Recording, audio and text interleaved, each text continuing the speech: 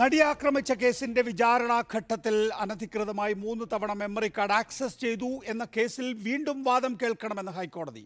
വാദം പൂർത്തിയാക്കി വിധിക്ക് വെച്ച കേസിലാണ് വീണ്ടും വാദം കേൾക്കാൻ കോടതി നിർദ്ദേശിച്ചിരിക്കുന്നത്. കോടതിയുടെ കസ്റ്റഡിയിലിരിക്കെ മെമ്മറി കാർഡ് അനധികൃതമായി ആക്സസ് ചെയ്തത് അന്വേഷിച്ചാൽ കോടതിയുടെ പവിത്രത നഷ്ടപ്പെടുമോ എന്നതാണ് വീണ്ടും വാദം കേൾക്കാൻ ഉദ്ദേശിക്കുന്ന ഒരു കാര്യം. രണ്ടാമതായി, വ്യക്തിയുടെ സ്വകാര്യതയെ ബാധിക്കുന്ന ആർട്ടിക്കിൾ 226 പ്രകാരമാണോ അതോ വിചാരണ കോടതിക്ക് തന്നെ പരിഗണിക്കാവുന്ന 340 വകുപ്പ് പ്രകാരമാണോ കേസ് പരിഗണിക്കേണ്ടത് എന്ന കാര്യത്തിലും വാദം കേൾക്കും. മൂന്നാമതായി, പോലീസാണോ കോടതിയാണോ ഇക്കാര്യം അന്വേഷിക്കേണ്ടത്? ഈ മാസം 9-നാണ് വീണ്ടും വാദം കേൾക്കൽ. ചോദ്യം ഇതാണ്: കോടതിയിലെ അട്ടിമറി അന്വേഷിക്കേണ്ടത്?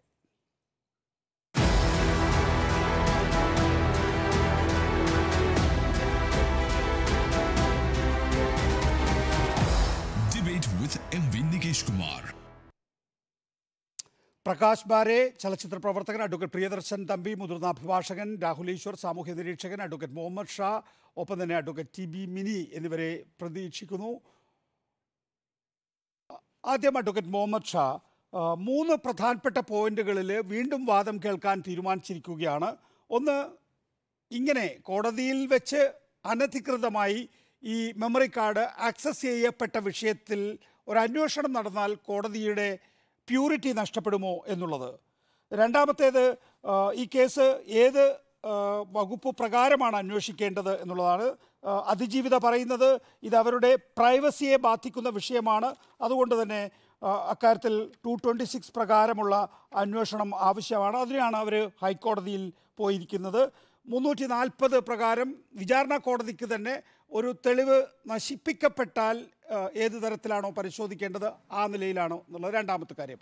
മൂന്നാമത്തെ കാര്യം, കോടതിയാണോ പോലീസാണോ അന്വേഷിക്കേണ്ടത് എന്നുള്ളതാണ്. നമുക്ക് ഈ പ്യൂരിറ്റി വിഷയത്തിലേക്ക് തിരിച്ചു വന്നാൽ അഡ്വക്കേറ്റ് മുഹമ്മദ് ഷാ, എങ്ങനെയാണ് ഒരു സംവിധാനത്തിന് പ്യൂരിറ്റി ഉണ്ടാവുക? ആ സംവിധാനം ഏതെങ്കിലും തരത്തിലുള്ള പുഴുക്കുത്തുകൾ ഉണ്ട് എങ്കിൽ ആ പുഴുക്കുത്തുകൾ നീക്കം ചെയ്താലല്ലേ?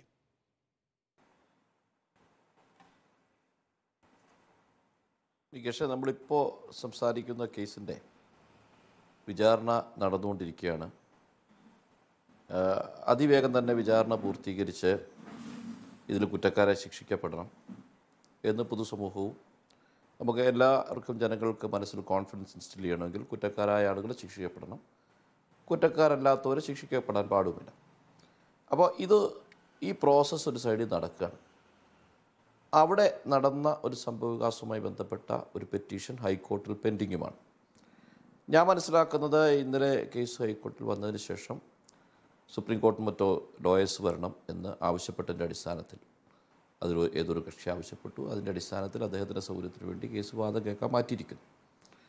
അതിനിടയ്ക്കുണ്ടായ ചോദ്യങ്ങളിലൊക്കെ കോടതി ഈ ട്രയൽ കോർട്ടുമായി ബന്ധപ്പെട്ട് ട്രയൽ കോർട്ടിനെതിരെയുള്ള ആക്ഷേപങ്ങളെ സംബന്ധിച്ചിട്ടും പ്രസ് ചെയ്യുന്നില്ല എന്നാണ് ഞാൻ മനസ്സിലാക്കുന്നത്. അതിലേക്കൊന്നും താല്പര്യം പ്രകടിപ്പിക്കുന്നില്ല എന്നാണ് വരുന്നത്. ഇതൊരു ലീഗൽ ഇഷ്യൂ, 2 തരത്തിൽ അതിൻ്റെ മേൽ നമ്മൾ ഒരുപാട് കമൻ്റ് ചെയ്യാൻ പറ്റാത്തൊരു സാഹചര്യമാണ്.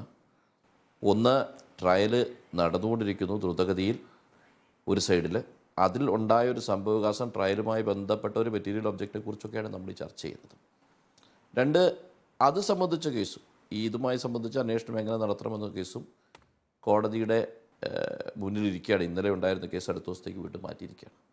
ഒരു അഭിഭാഷകൻ എന്നുള്ള നിലയ്ക്ക് എൻ്റെ ലിമിറ്റേഷനുണ്ട്. സെക്ഷൻ 340 പ്രകാരം പോകണോ, പോലീസ് ക്രൈം രജിസ്റ്റർ ചെയ്യണോ വേണ്ടയോ എന്ന വിഷയങ്ങളൊക്കെ ആ കേസിൻ്റെ ഫാക്ട്സുമായി ബന്ധപ്പെട്ട ഇമ്പോർട്ടൻറ്റ് ഫാക്ടേഴ്സാണ്.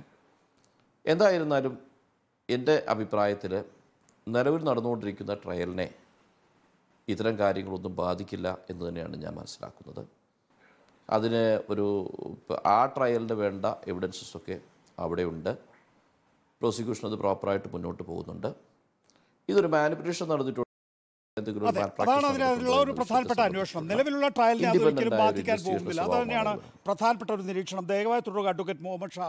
ശ്രീ പ്രകാശ് ബാരെ, നോക്കൂ, ഇത് നമ്മൾ നിരന്തരം ചർച്ച ചെയ്തിട്ടുള്ളതാണ്. അത് ചർച്ച ചെയ്യാനുള്ള പ്രധാനപ്പെട്ട കാരണം താങ്കൾക്കും അറിയാം, ഈ പാനലിൽ ഇരിക്കുന്ന എല്ലാവർക്കും അറിയാം എന്ന് ഞാൻ വിശ്വസിക്കുകയാണ്. ഒരു പെൺകുട്ടിയുടെ സ്വകാര്യതയെ ബാധിക്കുന്ന വിഷയമാണ്. 2 തവണ കോടതി കൂടുന്ന ഘട്ടത്തിലല്ലാതെ, അതായത് കോടതി പ്രവർത്തിക്കാത്ത സമയത്ത് ആക്സസ് ചെയ്തു എന്ന സംശയത്തിന്മേലാണ് ഫോറൻസിക് പരിശോധനയ്ക്ക് പോകുന്നത്. പക്ഷേ ഫോറൻസിക് പരിശോധനയിൽ മനസ്സിലാകുന്നത് 3 തവണ, അതിൽ മൂന്നാമത്തെ തവണ വിവോ ഫോണിൽ ജിയോ നെറ്റ്വർക്ക് ഉള്ള സമയത്ത് വിവോ ഫോണിൽ സാമൂഹ്യ മാധ്യമങ്ങൾക്ക് ആപ്പ് ഉള്ള ഒരു ഫോണിൽ അത് 35 മിനിറ്റോളം ആക്സസ് ചെയ്യപ്പെട്ടു എന്നുള്ളതാണ്. അവിടെയാണ് ഒരിക്കൽ വാദം കേട്ടത് വീണ്ടും വാദത്തിന് വെച്ചിരിക്കുന്നത്. കോടതിയുടെ ഒരു നടപടിയിലേക്കും നമുക്ക് ഇടപെടാൻ കഴിയില്ല എന്നെനിക്ക് പൂർണ്ണമായും അറിയാം. പക്ഷേ അക്കാര്യത്തിൽ വീണ്ടും വാദം കേൾക്കാൻ കോടതിക്ക് തോന്നുന്ന ഒരു പ്രധാനപ്പെട്ട കാര്യം അതിൻ്റെ പ്യൂരിറ്റിയെ, പവിത്രതയെ ബാധിക്കുമോ എന്നുള്ളതാണ്. ശ്രീ പ്രകാശ് ബാരെ, കോടതിയിൽ ഏതെങ്കിലും തരത്തിലുള്ള ക്രമക്കേട് നടന്നു, അത് കണ്ടുപിടിക്കപ്പെട്ടാൽ കോടതിയുടെ പവിത്രതയെ ബാധിക്കുന്ന വിഷയമാണോ അത്? വലിയ വലിയ അത്ഭുതമാണ് ഇത്തരത്തിൽ. കാരണം ഈ വളരെ ഒരുപാട് വിചിത്രമായിട്ടുള്ള കാര്യങ്ങൾ നടന്നിട്ടുള്ള ഒരു കേസാണ്. അത് വിചാരണ പൂർത്തിയാവാൻ പോകുന്ന ഒരു ഘട്ടത്തിൽ എത്തി നിൽക്കുമ്പോൾ അതിൽ പ്രധാനപ്പെട്ട 2 വിചിത്രമായിട്ടുള്ള കാര്യങ്ങളാണ്. ഒന്ന്, ഇതിലെ തെളിവ് നശിപ്പിക്കാൻ വേണ്ടിയിട്ട് ഇതിന്റെ പ്രതികൾ ഇതിന്റെ വക്കീലന്മാർ തന്നെ ബോംബെ വരെ പോയി ഈ ഫോൺ മുഴുവൻ വെടിപ്പാക്കി കൊണ്ടുവന്ന ഒരു സംഭവം. 2, അതിനേക്കാളും വിചിത്രവും അതിനേക്കാളും സങ്കടകരവുമായിട്ടുള്ളൊരു കാര്യമാണ് ഇതിന്റെ തൊണ്ടി മുതൽ സൂക്ഷിച്ചിട്ടുള്ള കോടതിയിൽ നിന്ന് തന്നെ പല തവണ അസമയത്ത് ആരാന്റെ ഉപകരണത്തിൽ വെച്ച് ഇത് ആക്സസ് ചെയ്യപ്പെട്ടു, അല്ലെങ്കിൽ ചോർന്നിട്ടുണ്ടാകാം എന്നുള്ള ആ ഒരു പേടി. അതിനൊരു ഉത്തരം ഉണ്ടാവുന്നത് വരെ കോടതിയുടെ പവിത്രത ചോദ്യം ചെയ്യപ്പെട്ട് നിൽക്കുകയാണ്. അത് അൺകവർ ചെയ്യുകയാണെങ്കിൽ, അതിൻ്റെ ഒരു ക്ലാരിഫിക്കേഷൻ വരികയാണെങ്കിൽ അത് ഗുണമേ ചെയ്യുള്ളൂ. ഒരിക്കലും ഇതിനെപ്പറ്റി ഒന്നും മിണ്ടാതിരുന്നു കഴിഞ്ഞാൽ ഇതിന് പവിത്രത ഉണ്ടാവും എന്നുള്ള ഒരു ധാരണ ആർക്കെങ്കിലും ഉണ്ടെങ്കിൽ അത് മണ്ടത്തരമാണ്. കാരണം ഇപ്പോഴാണ് നമ്മുടെ നാട്ടിൽ നമ്മുടെ ഇടയിലുള്ള ഒരു സ്ത്രീ ഇത്തരത്തിലൊരു അനുഭവം ഉണ്ടായിട്ട് അവരുടെ ആ വീഡിയോ പ്രൊട്ടക്ട് ചെയ്യാൻ പോലും കഴിവില്ലാത്ത ഒരു സൊസൈറ്റി ആയിട്ട്, ഒരു നിയമ സംവിധാനമായിട്ട് നമ്മൾ നിൽക്കുകയാണ്. ഇത് എന്തോ ഒരു ഭാഗ്യത്തിനാണ് ഈ നാട്ടിലുള്ള എല്ലാ അണ്ടനടകോടന്റെയും ഫോണിൽ ഈ വിഷ്വൽ ഇതുവരെ എത്താതിരിക്കുന്നത്. പലരും ഇപ്പോഴും എവിടെ എനിക്ക് കിട്ടിയില്ല എന്നുള്ള രീതിയിൽ നിൽക്കുന്ന ഒരു സമൂഹമായിട്ടാണ് നമ്മൾ നിൽക്കുന്നത്. അതിന്റെ റെപ്രസെന്റേറ്റീവായിട്ട് ഈ നിയമ സംവിധാനം നിൽക്കണമോ, അതായിരിക്കണമോ നമ്മുടെ പവിത്രത എന്നാണ് നമ്മൾ ചോദിക്കേണ്ടത്. ഈ കാര്യത്തിൽ വ്യക്തത വരുത്തുന്നതിലൂടെ മാത്രമേ നമ്മുടെ കോടതി സംവിധാനങ്ങളുടെ പവിത്രത നമുക്ക് വീണ്ടെടുക്കാൻ പറ്റുള്ളൂ. അതിനുള്ള പ്രവർത്തനമാണ് ഇപ്പോൾ നടക്കുന്നത്, നടക്കുമെന്നാണ് നമ്മുടെയൊക്കെ പ്രതീക്ഷ. ശ്രീ രാഹുൽ ഈശ്വർ, ഒന്ന് ഫോറൻസിക് പരിശോധന ഇക്കാര്യത്തിൽ നടന്നിരുന്നു. ആ ഫോറൻസിക് പരിശോധനയിലാണ് 3 സമയത്ത് ഇത് അൺഓഥറൈസ്ഡായി ആക്സസ് ചെയ്യപ്പെട്ടിരിക്കുന്നു എന്ന് ബോധ്യമായിട്ടുള്ളത്. അത് കഴിഞ്ഞതിന് ശേഷം വിചാരണ കോടതിയിലേക്ക് ഇത് പരിശോധിക്കണം, ഇത് അന്വേഷിക്കണം എന്ന ഹർജി പോയി. വിചാരണ കോടതി അത് തള്ളി. അതിൻ്റെ അടിസ്ഥാനത്തിൽ ഹൈക്കോടതിയിൽ പോയി ബെച്ചു കുര്യൻ തോമസ് അക്കാര്യത്തിൽ ഒരു പരിശോധന നടത്തുകയും ചെയ്തു. എന്നിട്ട് പോലും നമുക്ക് ഇക്കാര്യത്തിൽ മടി എന്ന് പറയുമ്പോൾ നമുക്ക് എന്താണ് നമ്മുടെ മനസ്സിൽ, നമ്മുടെ സിസ്റ്റത്തിൻ്റെ മനസ്സിലെന്നാണ് ശ്രീ രാഹുൽ ഈശ്വർ താങ്കൾ മനസ്സിലാക്കുന്നത്? 2 കാര്യങ്ങളാണ് സാർ. ഒന്ന്, അതിജീവിതയെ സപ്പോർട്ട് ചെയ്യുന്നവരും അല്ലെങ്കിൽ ആ കുട്ടിയുടെ നല്ല ഭാവിക്ക് വേണ്ടി ആലോചിക്കുന്നവരും പ്രകാശ് ബാരെ സാറിനെ പോലെ അങ്ങനെ ഒരു ആശങ്കപ്പെടുന്നതിൽ യാതൊരു കുറ്റവും പറയാൻ കഴിയില്ല. അത് വളരെ പോസിറ്റീവ് മെഷറാണ്. കാര്യം നമ്മുടെ നാട്ടിൽ ഈ പെർവേർട്സ് ഉള്ള നാടാണ്. ഒരു കാരണവശാലും ഏതെങ്കിലും തരത്തിൽ അത്തരം കാര്യങ്ങളുടെ പരമാവധി പ്രൈവസി, അതിന്റെ സെക്യൂരിറ്റി എൻഷുർ ചെയ്യാനുള്ള റെസ്പോൺസിബിലിറ്റി നമുക്ക് എല്ലാവർക്കും ഉണ്ട്, സിസ്റ്റത്തിനുണ്ട് എന്ന കാര്യത്തിൽ ആർക്കും തർക്കം ഉണ്ടാവില്ല. പക്ഷെ തർക്കമുള്ള വിഷയം മറ്റൊന്നാണ്. 2, ഇത് ഇല്ലീഗലി അല്ലെങ്കിൽ അൺഓതറൈസ്ഡ് എന്നോ ഇല്ലീഗൽ എന്നോ വാക്കല്ല ആക്സസ് ചെയ്യപ്പെട്ടു. അത് നമ്മൾ ഇല്ലീഗൽ ആണെന്ന് അനുമാനിക്കുക, അല്ലെങ്കിൽ അൺഓതറൈസ്ഡ് ആണെന്ന് അനുമാനിക്കുക. കാര്യം ഓഡ് ടൈംസിലാണ് സംഭവിച്ചിട്ടുള്ളത്. അതുകൊണ്ട് നികേഷ് സാർ പറഞ്ഞ പോലെ തന്നെ ജിയോ ആപ്പുള്ള ആ വിവോ ഫോണിൽ ഇത് ഇടുകയും അത് ആരാ ചെയ്തതെന്ന് അറിയാനുള്ള ഉത്തരവാദിത്വം തീർച്ചയായിട്ടും ഉണ്ട്. ഒരു തവണ ബഹുമാനപ്പെട്ട ട്രയൽ കോടതി തന്നെ വാക്കാൽ പോലീസിനോട് നിങ്ങൾ അന്വേഷിക്കുന്നില്ലേ, അന്വേഷിക്കണം എന്ന കാര്യങ്ങൾ പറയുകയുണ്ടായി. പക്ഷേ പോലീസ് പല കാര്യങ്ങളാൽ ഒരുപക്ഷെ അത് ചെയ്തില്ല. പക്ഷെ ഇവിടെ ഒരു പ്രശ്നം, നമ്മുടെ പ്രധാന കേസിൽ ഇതുമായിട്ടുള്ള ബെയറിംഗ് വളരെ ലിമിറ്റഡ് ആണ്. അതായത് ഇത് വളരെ ഗൗരവപ്പെട്ട വിഷയമാണ്. പക്ഷേ പ്രധാന കേസിനുമായിട്ട് ഇതിന്റെ ബെയറിങ്ങോ അല്ലെങ്കിൽ ഇതിന്റെ ഇമ്പാക്റ്റോ വളരെ കുറവാണ്. എന്റെ ധാരണ ശരിയാണെങ്കിൽ ബെച്ചു കുര്യൻ തോമസ് സാറിന്റെ തന്നെ വിധിന്യായത്തിൽ ഒരു വരി ഉണ്ടായിരുന്നു, ഈവൻ ഇഫ് ഇങ്ങനെയാണെങ്കിൽ തന്നെ എന്താണത് പ്രധാന കേസുമായിട്ടുള്ള ബെയറിംഗ്, ഒരു ചോദ്യരൂപേണ ഉണ്ടായി, ക്ഷമിക്കണം, വിധിയിലല്ല, ചോദ്യരൂപേണ അദ്ദേഹം ചോദിക്കുകയും ചെയ്തിരുന്നു. അതുകൊണ്ട് ഇത് വളരെ പ്രധാനപ്പെട്ട ഒരു വിഷയമാണ്. അത് അന്വേഷിക്കണം, അതിൽ കുറ്റക്കാരാണെങ്കിൽ കൊണ്ടുവരണം, അതിലൊന്നും ആർക്കും പ്രശ്നമില്ല. പക്ഷേ ഇത് ശ്രീ ദിലീപുമായി ബന്ധപ്പെടുന്നതോ ബാക്കി കേസുമായി ബന്ധപ്പെടുന്നതോ കേസിന്റെ മെറിറ്റിലേക്ക് ഒരു ഡയറക്റ്റ് ബെയറിംഗ് ഇല്ലാത്ത കാര്യമാണ്.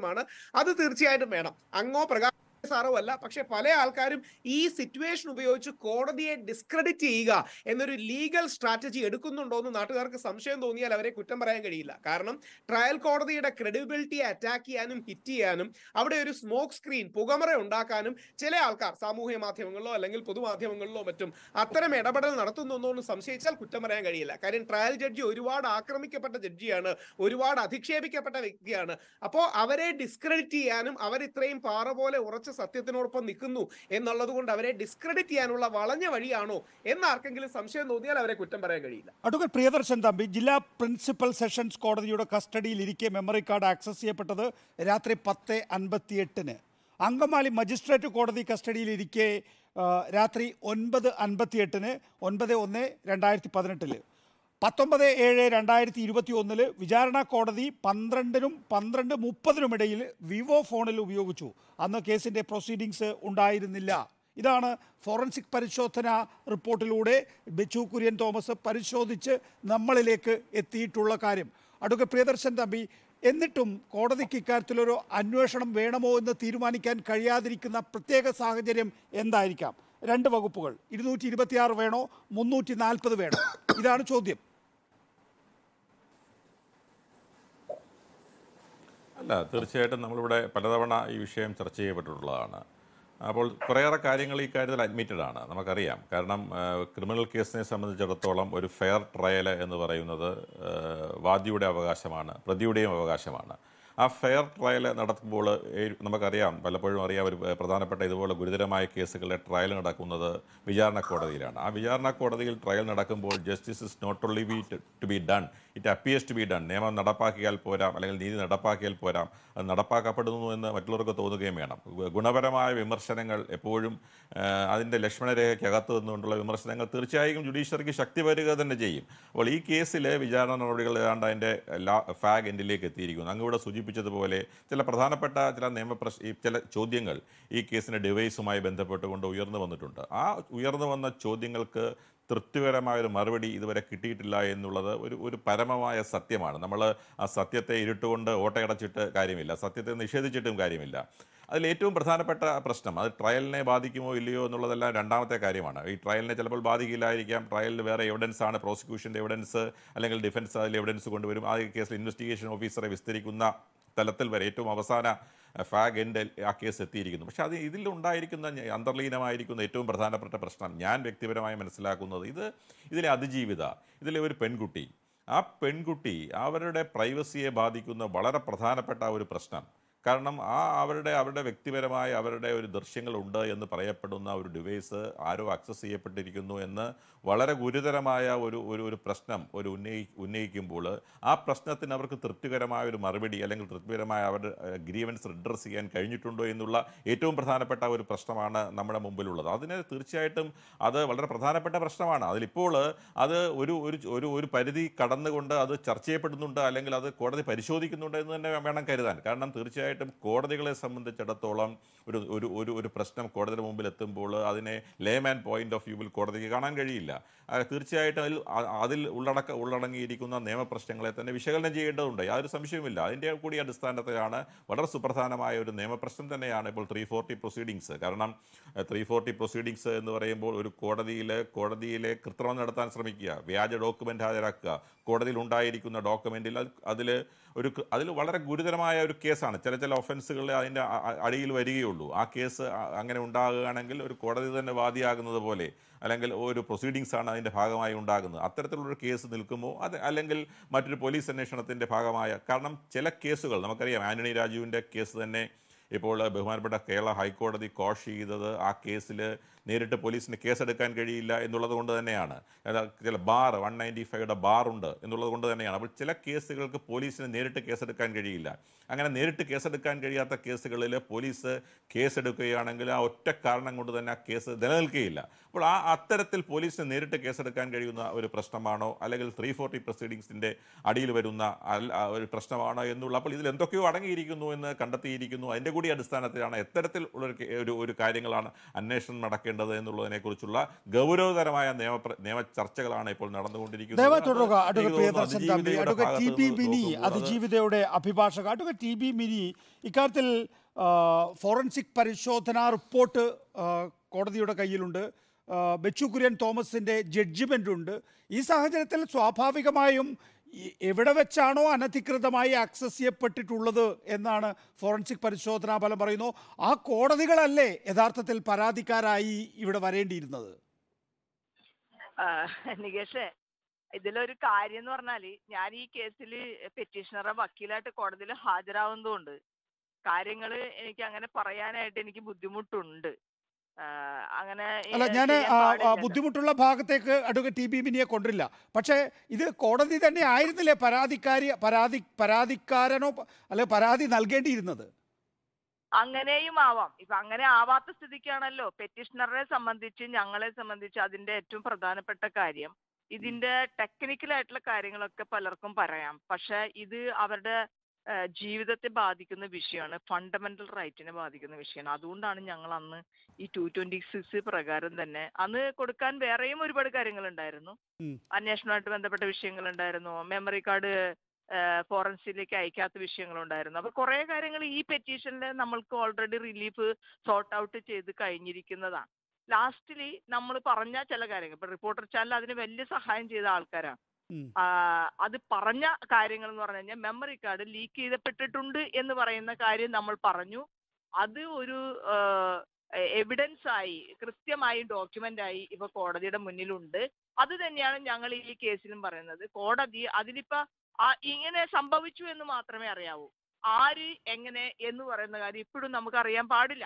അപ്പൊ അതുകൊണ്ട് നമ്മൾക്കൊരു ഇൻവെസ്റ്റിഗേഷൻ വേണം. ശിക്ഷിക്കുകയോ ശിക്ഷിക്കാതിരിക്കുകയോ ഒക്കെ കോടതി തന്നെ തീരുമാനിക്കേണ്ടത്, നമ്മളല്ല തീരുമാനിക്കേണ്ടത്. പക്ഷെ ഇൻവെസ്റ്റിഗേഷൻ വേണം. ഫസ്റ്റ് തന്നെ നമ്മൾ പറഞ്ഞു ഇത് ഫോറൻസിക്കിലേക്ക് പോകണം, ഇതിൽ ഹാഷ് വാല്യൂ മാറിയിട്ടുണ്ടോ എന്ന് നോക്കണം. അത് വന്നു. അപ്പൊ അതൊരു ഡോക്യുമെന്റൽ എവിഡൻസ് ആയി. ഇനി അതിലുള്ളത് ബാക്കി ഇൻവെസ്റ്റിഗേഷൻ ആണ്. അപ്പൊ ആ ഇൻവെസ്റ്റിഗേഷൻ നടക്കണം. നമ്മൾക്ക് ആരെങ്കിലും പ്രത്യേകമായി അക്യൂസ് ചെയ്യാൻ വേണ്ടിയല്ല. ഇത് ആ കുട്ടിയെ സംബന്ധിച്ച് അതിന്റെ ജീവിതമാണ്, അതിന്റെ കണ്ണീരാണ്. അപ്പൊ അതുകൊണ്ട് തന്നെ ഇതുപോലുള്ള എത്രയോ ഡോക്യുമെന്റ്സ് നമ്മൾ കോടതിയിൽ വെക്കുന്നു. ഞങ്ങള് ധാരാളം ഡോക്യുമെന്റ്സ്, ഇപ്പൊ പ്രത്യേകിച്ച് പോക്സോ കേസൊക്കെ ആയിട്ട് ബന്ധപ്പെട്ടുകൊണ്ട് എന്തുമാത്രം ഡോക്യുമെന്റ്സ് നമ്മൾ കോടതിയിൽ വെക്കണം. ഈ ആരെങ്കിലും ഇത് കോടതിയുടെ പെർമിഷൻ ഇല്ലാതെ ആക്സസ് ചെയ്താൽ അത് അവരുടെ പ്രൈവസിയെ ബാധിക്കുന്നു എന്ന് പറയുന്ന ഇന്നത്തെ കാലഘട്ടത്തിൽ ഈ ടെക്നോളജിയുടെ വികാസവും ഈ ഫോണുകൾ, ആൻഡ്രോയിഡുകൾ ഇഷ്ടം പോലെ വന്നതുകൊണ്ടും നമ്മൾ അറിയാതെ തന്നെ ഇതൊക്കെ വേറെ ഇതിലേക്ക് ചാനലൈസ് ചെയ്യപ്പെടുന്നതാണ്. അപ്പൊ അതൊക്കെ കോടിക്കണക്കിന് രൂപയുടെ വാല്യൂ കൂടിയുള്ള സാധനങ്ങളാണ്. അതുകൂടാതെ ഓരോ വ്യക്തിയുടെയും പ്രൈവസിനെ അത് ബാധിക്കുന്നു.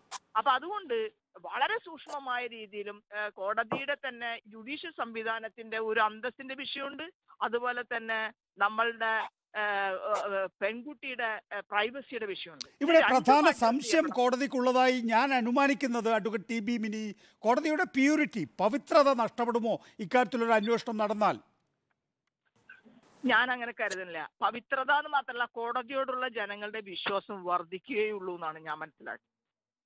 അത് പിന്നെ കോടതിയാണ് അതിൽ തീരുമാനിക്കുന്നത്. കാരണം ഞാൻ ഇതിൽ നികേഷ് എന്നോട് ഉറപ്പ് പറഞ്ഞതാണ് എന്നോട് അത്ര ക്വസ്റ്റ്യൻസ് ചോദിക്കില്ല. അല്ല, ശരിയാണ്, അത് കോടതിയിൽ വാദം നടക്കാനിരിക്കുന്ന കേസാണ്. എങ്കിൽ പോലും അതൊരു ബേസിക് ക്വസ്റ്റ്യൻ അല്ലേ മാഡം? അതായത് നമ്മുടെ പവിത്രത നഷ്ടപ്പെടുവോ? ഞാനൊരു പ്രസ്ഥാനമാണ്, എൻ്റെ പവിത്രത നഷ്ടപ്പെടുവോ എന്ന് ഞാൻ തന്നെ ചോദിക്കുന്ന പോലെയാണ് കോടതി ഇപ്പോൾ രണ്ടാമത് വാദം കേൾക്കുന്നതിലൂടെ തീരുമാനമെടുത്തി.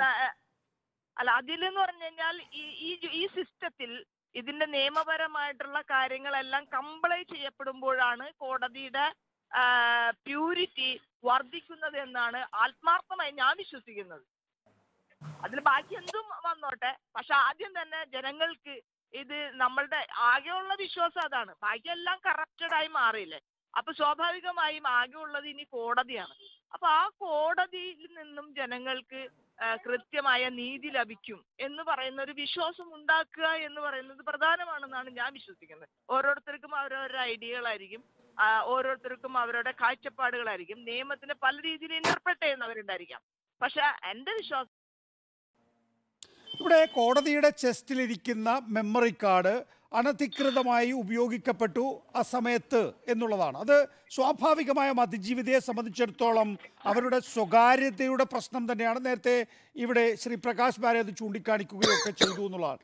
ഇത് പ്യൂരിറ്റിയെക്കുറിച്ച് ചിന്തിച്ച് തലമുണ്ടാക്കുന്നതിനപ്പുറത്തേക്ക് വരാനിരിക്കുന്ന കേസുകളിൽ ഇങ്ങനെ സംഭവിക്കാതിരിക്കാനുള്ള ഒരു പ്രീസിഡന്റ് കേസ് എന്നുള്ള നിലയിൽ ഒരു ആർജവം കോടതി ജുഡീഷ്യറി കാണിക്കുമെന്ന് കരുതുന്നതിൽ തെറ്റുണ്ടോ?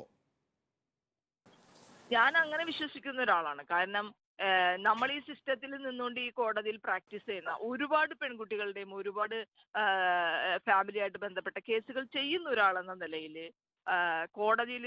കോടതിയിൽ ഒരു ജസ്റ്റിസ് സിസ്റ്റം ഉണ്ട് എന്ന് ഇപ്പോഴും ഞാൻ വിശ്വസിക്കുന്ന ഒരാളാണ്. അത് തന്നെയാണ് മുന്നോട്ട് പോകുമെന്ന് ഞാൻ വിശ്വസിക്കുന്നു. അതിൽ കൂടുതൽ ഇക്കാര്യത്തിൽ എനിക്ക് പറയാൻ ബുദ്ധിമുട്ടുണ്ട്. I am sorry. അല്ല, ഒരു കാര്യം കൂടി, 226 340 എന്നുള്ള ചോദ്യത്തിന് അതായത് എന്നെ സംബന്ധിച്ച് ഇത് 226 തന്നെയാണ്. കാരണം അന്ന് ഞാൻ ഫയൽ ചെയ്യുന്ന സമയത്ത് എനിക്ക് ഗവൺമെന്റുമായി ബന്ധപ്പെട്ടും ഇൻവെസ്റ്റിഗേഷനായിട്ട് ബന്ധപ്പെട്ടും ഒക്കെ കുറെ കാര്യങ്ങളുണ്ടായിരുന്നു. ഈ പർട്ടിക്കുലർലി ഈ വിഷയമായിട്ട് ബന്ധപ്പെട്ടുകൊണ്ട് ഇത് സാങ്കേതികമായിട്ടുള്ളൊരു വിഷയമല്ല, ഇതൊരു ഫണ്ടമെന്റൽ റൈറ്റിന്റെ വിഷയമാണ്. അതുകൊണ്ടാണ് ഞങ്ങൾ ഇതിനെ 226 എന്ന രീതിയിൽ അഡ്രസ് ചെയ്യുന്നത്. ഇത് ഞാൻ കോടതിയിൽ പറയേണ്ട കാര്യമാണ്. ദയവേത് ശരി, ആയിക്കോട്ടെ. Advocate T B mini, advocate Muhammad Shah, ഈ പ്രസിഡൻസ് നമ്മളെപ്പോഴും നിങ്ങളൊക്കെ തന്നെയും ഹൈക്കോടതിയിലും സുപ്രീം കോടതിയിലും ഒക്കെ വാദിക്കുന്നവർ പ്രധാനമായും മുൻകാല കേസുകൾ എങ്ങനെയാണ് ഭരണഘടനാധികാരമുള്ള കോടതികൾ പരിശോധിച്ചു പോയിട്ടുള്ളത് എന്ന് വിലയിരുത്തി മുന്നോട്ട് പോകാറുണ്ടല്ലോ. ഈ കാലഘട്ടത്തിൽ ഈ പോക്സോ കേസ് അടക്കമുള്ള പ്രത്യേകിച്ച് ഈ പെൺകുട്ടികളെ ബാധിക്കുന്ന വിഷയങ്ങളൊക്കെ തന്നെയും പലതും ഇപ്പോൾ ഡിജിറ്റൽ തെളിവുകളാണ്. ആ ഡിജിറ്റൽ തെളിവുകൾ കോടതിയിൽ ഹാജരാക്കേണ്ടതുണ്ട്, കോടതിയിൽ അത് സൂക്ഷിക്കേണ്ടതുണ്ട്. അത് അവിടെ വെച്ച് ദുരുപയോഗം ചെയ്യപ്പെടാതിരിക്കാനുള്ള മാർഗങ്ങൾ അതിനുവേണ്ടി കോടതി തന്നെ ഒരു സംവിധാനം ഉണ്ടാക്കിയിരുന്നു എന്നാണ് ഞാൻ മനസ്സിലാക്കുന്നത്. പക്ഷേ അതിന്മേലൊരു പരിശോധന നടത്തിയാൽ മാത്രമാണ് ഒരു പൂർണ്ണത ലഭിക്കുക. ഇനിയുള്ള കേസുകളിൽ എങ്ങനെ ഇത്തരം കാര്യങ്ങൾ സൂക്ഷിക്കപ്പെടണം, എങ്ങനെ ഇത് തുറക്കണം എന്നത് സംബന്ധിച്ച ഒരു നല്ല കൃത്യത വരുത്താൻ കേരളത്തിലെ ഒരു ഹൈക്കോടതിക്ക് സാധിക്കുമെങ്കിൽ അത് ഗുണം ചെയ്യില്ലേ അഡ്വക്കേറ്റ് മുഹമ്മദ് ഷാ?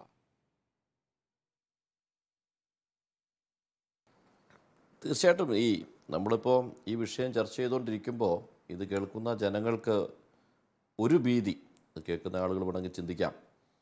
പിന്നെ ഈ പറഞ്ഞ നടിയെ ആക്രമിച്ച കേസിലെ ട്രയൽ നടക്കുന്നു, അതിൽ ഏറ്റവും പ്രധാനപ്പെട്ട എവിഡൻസ് അത് പിന്നെ ടാമ്പർ ചെയ്യപ്പെട്ടിരിക്കുന്നു എന്നുള്ള തോന്നൽ, അല്ലെ അത് ഇല്ലാത്തത് കൊണ്ട് നീതി ലഭിക്കുന്നില്ല എന്നുള്ള ഫീലിംഗ്, അങ്ങനത്തെ ഫീലിംഗ് ഒന്നും എക്സ്പ്രസ് ചെയ്യാൻ നമ്മുടെ ഈ ചർച്ച കാരണമാകാൻ പാടില്ല. ഞാൻ സ്പെസിഫിക് ആയിട്ട് പറയുകയാണ്, ഒരു ഒഫൻസ് കമ്മിറ്റ് ചെയ്യപ്പെട്ടിരിക്കുന്നു എന്നുള്ള അലിഗേഷനാണ്. അതായത് ഈ പറഞ്ഞ വിഷ്വൽസ് അവിടുന്ന് പുറത്തെടുത്തു, അത് ഉപയോഗപ്പെടുത്തി അല്ലെങ്കിൽ അയച്ചു കൊടുത്തു എന്നൊക്കെ പറയുന്ന ആരോപണങ്ങൾ, ആ പറഞ്ഞ അലിഗേഷൻസിനെ ബേസ് ചെയ്തൊരു ഒഫൻസ് ഉണ്ട് എന്ന കേസാണെങ്കിൽ ഒരു ഒഫൻസിനെതിരെ നമുക്ക് പ്രോസിക്യൂഷൻ നടത്താം. ആ കമ്മിറ്റ് ചെയ്ത ഒഫൻസിനെതിരെ കുറ്റക്കാർക്കെതിരെ നടപടി സ്വീകരിക്കാം, അതിന് തർക്കമില്ല. അതേപോലെ തന്നെ മറ്റൊരു സീരിയസ് ഹീനിയസ് ഒഫൻസിൻ്റെ പേരിലുള്ള ട്രയൽ ഒരു സൈഡിൽ നടക്കുന്നു, അതുമായി ബന്ധപ്പെട്ട് എടുത്തു വെച്ചൊരു മറ്റൊരു ഒബ്ജക്റ്റാണ് ഉപയോഗപ്പെടുത്തിയുണ്ട് മറ്റൊരു ഒഫൻസ് വന്നിരിക്കും. ആ ട്രയലിനെ ഇത് ബാധിക്കില്ല എന്ന് ഞാൻ പറയുന്നതിൻ്റെ റീസൺ, ഇത് ഒരുപാട് തവണ ലീഗൽ സ്ക്രൂട്ടിനി നടത്തിയൊരു മാറ്ററാണ്. ആ ലീഗൽ സ്ക്രൂട്ടിനിയിൽ എല്ലാ ഇവാലുവേഷനിലും നമ്മൾ നേരിട്ട് കണ്ട് ബോധ്യപ്പെട്ടവരുന്നുണ്ട്. പക്ഷേ ആ ലീഗൽ സ്ക്രൂട്ടിനിയിൽ ഫൈനലി കണ്ടെത്തിയത് ട്രയൽ മുന്നോട്ട് പോകുന്നതിന് യാതൊരു തടസ്സവുമില്ല, ട്രയൽ പ്രോപ്പറായിട്ടുള്ള ട്രയൽ നടക്കും. അതുകൊണ്ട് ഒരിക്കലും ഒരു പ്രേക്ഷകർക്കായാലും ശരി, ഇതുമായി ബന്ധപ്പെട്ടുള്ള ആൾക്കാർക്ക് ശരി ട്രയലിൽ നീതി ലഭിക്കുന്നതിന് എവിഡൻസസ് ഒക്കെ സഫീഷ്യൻ്റായിട്ട് അവിടെ തന്നെയുണ്ട്, അതൊന്നും നഷ്ടപ്പെട്ടിട്ടില്ല.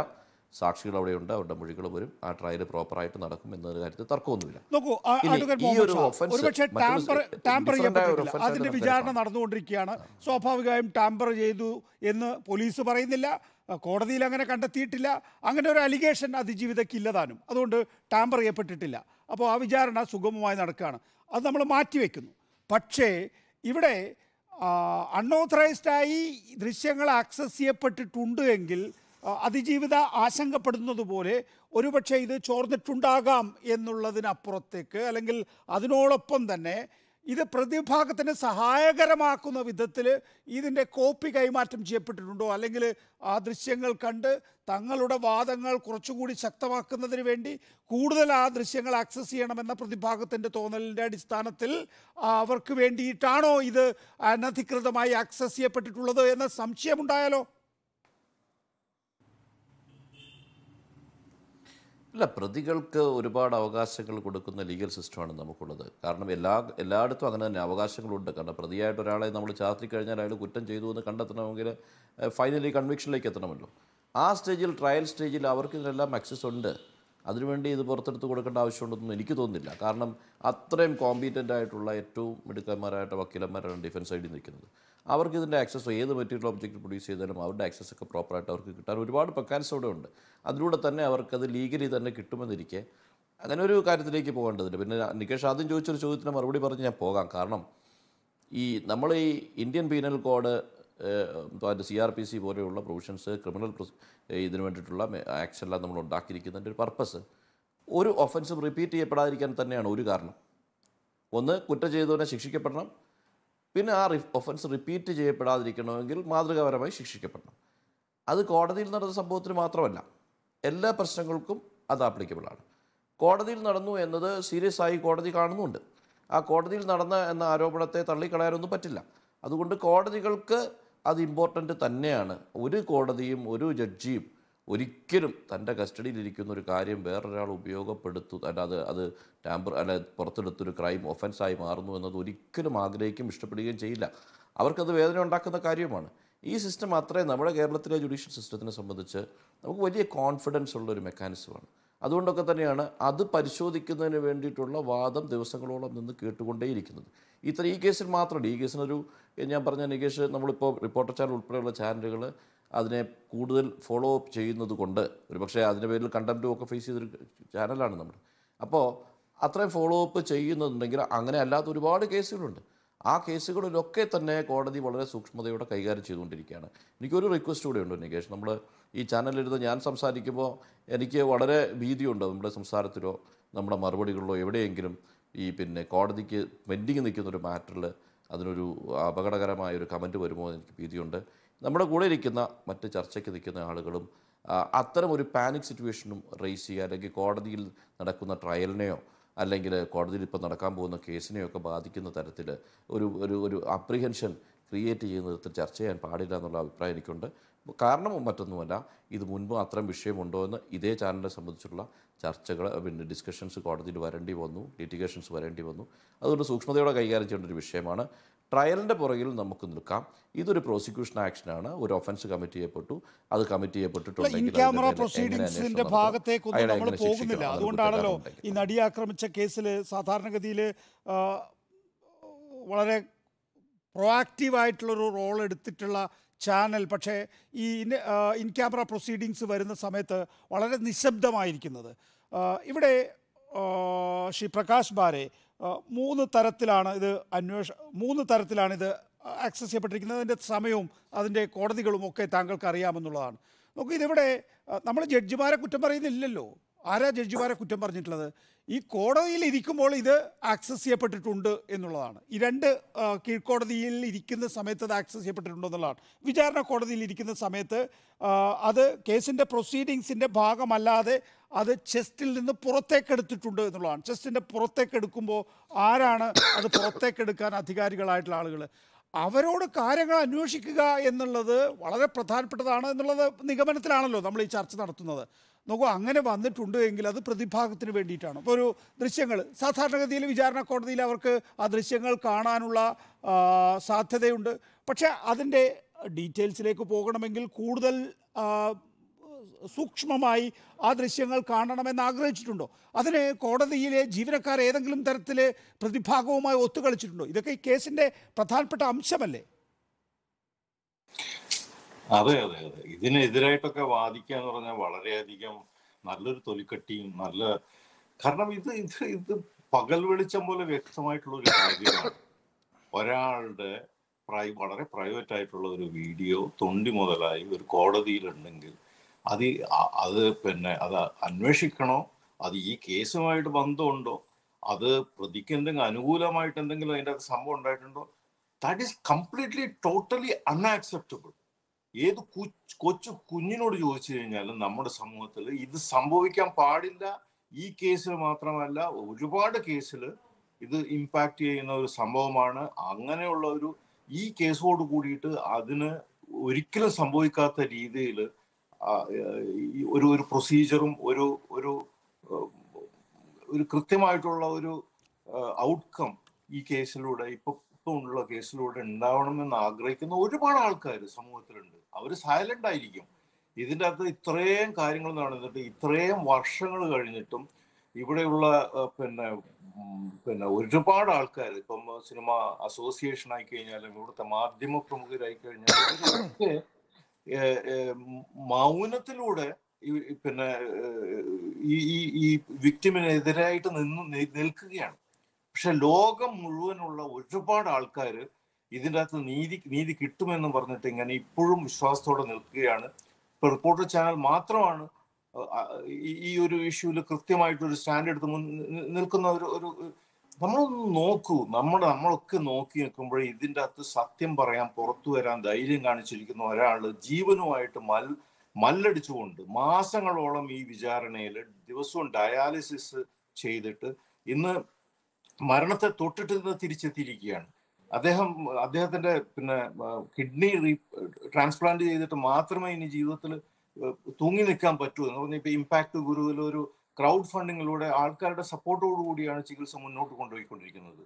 ഇത്രയും സംഭവിച്ചുകൊണ്ടിരിക്കുന്ന ഈ ഒരു സൊസൈറ്റിയിൽ ഇത്തരത്തിലുള്ള ഒരു ഡിസ്കഷൻ ഇതിന്റെ ആവശ്യമുണ്ടോ? ഇത് പറഞ്ഞു കഴിഞ്ഞാൽ കോടതിയുടെ പവിത്രത പോകുമോ? നമ്മൾ എന്തെങ്കിലും സംസാരിച്ചു കഴിഞ്ഞാൽ അത് കോടതിക്ക് എതിരാകുമോ?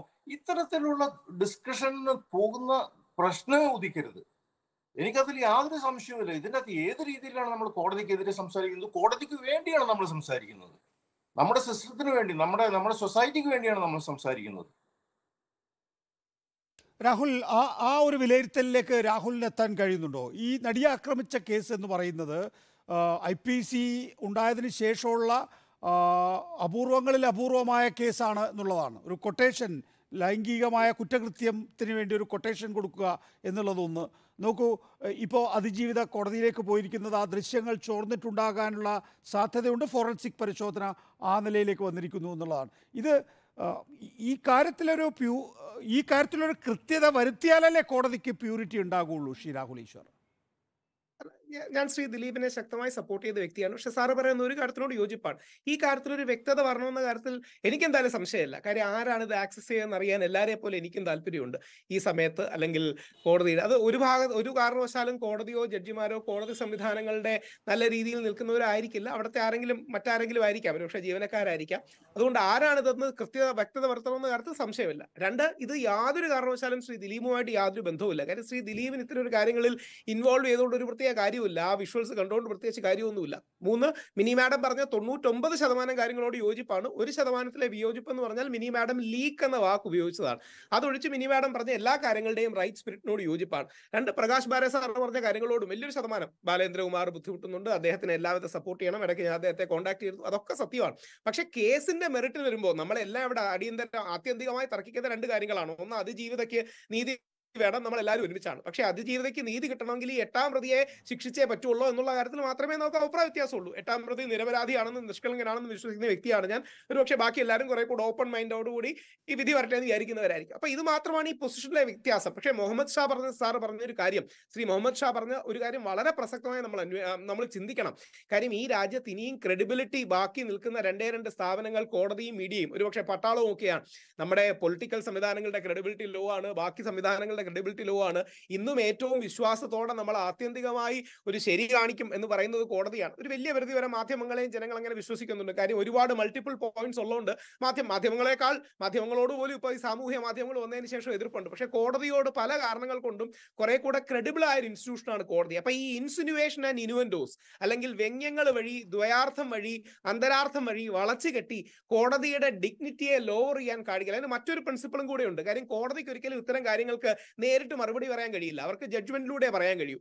അവിടെയാണ് നമ്മൾ പറയുന്നത് ജഡ്ജ്മെന്റിനെ അറ്റാക്ക് ചെയ്യണം, പക്ഷേ ജഡ്ജിമാരെ അറ്റാക്ക് ചെയ്യരുത്. പക്ഷേ ഇത്തരം കേസുകൾ ചിലരെങ്കിലും ജഡ്ജിമാരെ അറ്റാക്ക് ചെയ്യാനോ അപകീർത്തിപ്പെടുത്താനോ ദുസ്സൂചനകൾ നൽകാനോ ഒക്കെ ഉപയോഗിക്കുന്നുണ്ട് എന്നുള്ള കാര്യം മറക്കരുത്. ഒരു വരി കൂടെ പറഞ്ഞ് അവസാനിപ്പിക്കാം. ഒരു കാരണവശാലും അതിജീവിതയുടെ കുടുംബവും പേടിക്കേണ്ട കാര്യമല്ല. ലീക്കായി എന്ന് റിപ്പോർട്ടിലില്ല. ആ റിപ്പോർട്ട് എന്റെ ഫ്രണ്ടിൽ ഇരിപ്പുണ്ട്. ഞാൻ ഇത്രയും കാലമായിട്ട് എന്റെ ടേബിളിൽ സൂക്ഷിച്ചിട്ടുണ്ട്. ലീക്കായി എന്നൊരു കാര്യം എവിടെയും ഇല്ല. അത് എവിടേക്കെങ്കിലും ട്രാൻസ്ഫർ ചെയ്തു എന്നില്ല. ആക്സസ് ചെയ്യപ്പെട്ട ദീപ മാഡത്തിന്റെ റിപ്പോർട്ടിൽ ഉള്ളത്. 2, ഹാഷ് വാല്യൂ മാറിയിട്ടില്ല. ഹാഷ് വാല്യൂ മാറിയത് ഈ ഫയലിന്റെ അല്ല, പകരം ഹാഷ് വാല്യൂ മാറിയത് ആ ഡിവൈസിന്റെയാണ്. ആ ഡിവൈസിന്റെ പേരിൽ ഒരു സ്പെല്ലിംഗ് മാറ്റിയാൽ പോലും ഹാഷ് വാല്യൂ മാറുകയും ചെയ്യും. അതുകൊണ്ട് ആ രീതിയിൽ അവർ പാനിക് ആവേണ്ട ആവശ്യമില്ല. പക്ഷേ നമ്മൾ എത്രയൊക്കെ പറഞ്ഞാലും അവർക്കത് ചോദിക്കാനുള്ള ഇൻട്രസ്റ്റ് ഉണ്ടാവും. കാര്യം അവരുടെ ലൈഫാണ്. അതിനൊന്നും വിരോധമില്ല. പക്ഷേ ഇതൊരു ഒക്കേഷനായിട്ട് എടുത്ത് വടിയായിട്ട് എടുത്ത് കോടതിയെ അടിക്കാൻ ഉള്ളൊരു ഒരു ഉപായമായിട്ട് ആരും സ്വീകരിക്കരുതെന്നുള്ളതാണ് ഒരു നിയമവിദ്യാർത്ഥി കൂടെ എൻ്റെ അഭ്യർത്ഥന. അഡ്വക്കേറ്റ് പ്രിയദർശൻ തമ്മിലേക്ക് പോകുന്നതിന് മുമ്പ് ശ്രീ പ്രകാശ് ബാരെ, രാഹുൽ ഈശ്വർ നൽകുന്ന ഒരു സമാധാനിപ്പിക്കലിൽ താങ്കൾക്ക് തൃപ്തിയുണ്ടോ? രാഹുൽ ഈശ്വരനോ അല്ലെങ്കിൽ നമുക്ക് ആർക്കും ഇതിൻ്റെ അകത്ത് ഇങ്ങനെയുള്ള ഒരു പ്രശ്നമില്ല, നിങ്ങൾ വീട്ടിൽ പോയിക്കോ എന്ന് പറയാനുള്ള പിന്നെ പറയാൻ പറ്റില്ലാത്തൊരു കാര്യമാണ്. കാരണം ഇറ്റ് ഈസ് ഓപ്പൺ ഇഷ്യൂ. ഇത് ലീക്കായിട്ടുണ്ട് എന്ന് തെളിയിക്കപ്പെട്ടിട്ടില്ല എന്നതുകൊണ്ട് ഇത് ലീക്കായിട്ടില്ല എന്നുള്ളതല്ല, ഇത് ലീക്കായിട്ടുണ്ടോ എന്നുള്ളതാണ് നമ്മുടെ എല്ലാവരുടെയും കൺസേൺ.